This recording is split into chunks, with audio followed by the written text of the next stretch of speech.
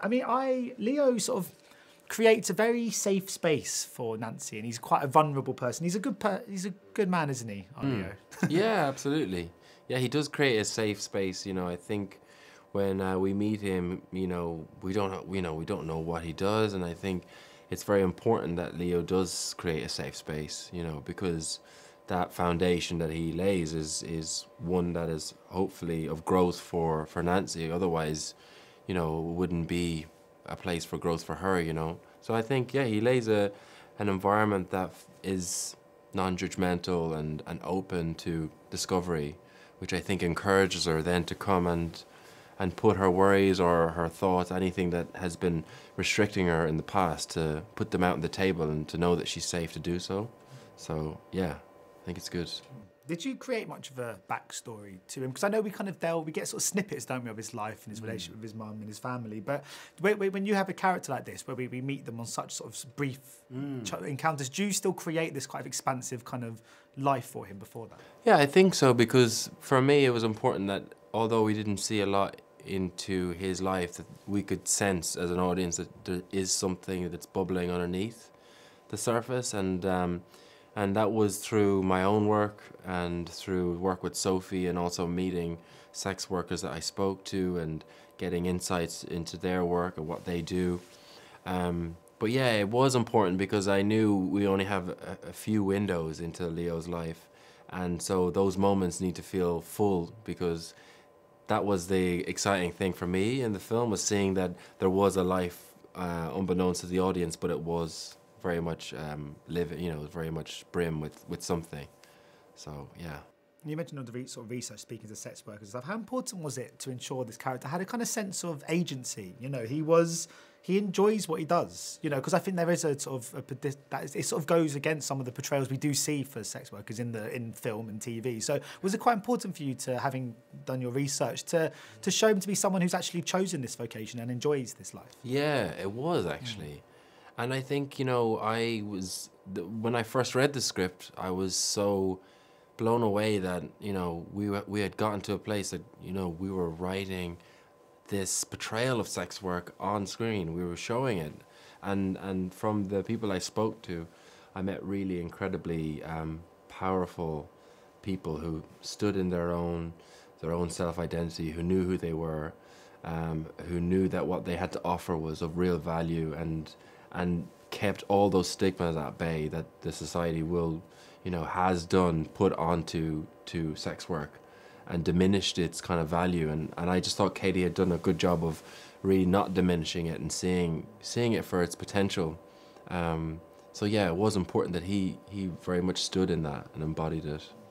I spoke to Katy before, and she said she didn't write this with any agendas or any messages necessarily for it, but I thought the whole debate about the sort of legislation debate was a fascinating one, and it really opens up your eyes as well, I suppose, or people's eyes. I mean, the way the two characters discuss whether it should be legalised, I thought was quite I think it was, you know, it was amazing that she put that in there, because, you know, it's not for me to say on that, because it's such a broader issue, and it's like nothing that one film is going to ever, you know, dismount. But what I was so proud of was just to see that there was a capacity for sex work that was really healthy and really encouraging, and that we should, you know, just expose that a little bit more, because I think because also it's the truth. It's not that it's like, you know, this is a ploy or anything like that. It's like, this is, you know, this is in a sense a testimony of the people that I met who were sex workers, and so I think that was the exciting draw for me.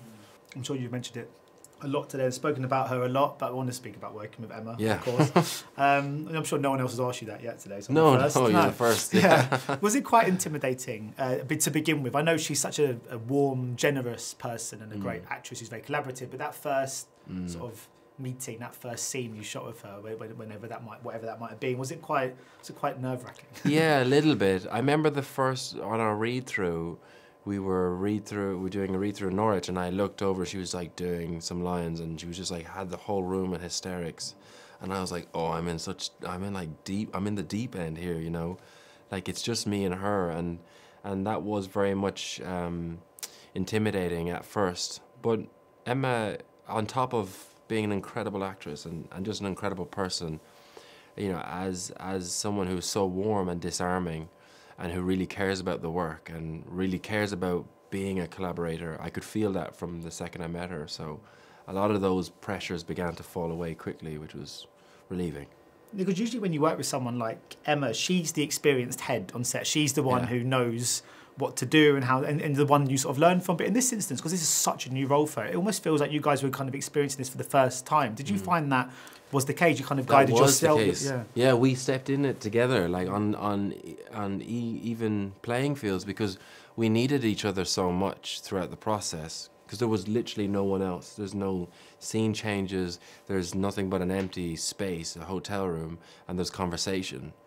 And the story happens there, the emotional journey. So as actors, you just have to rely on each other.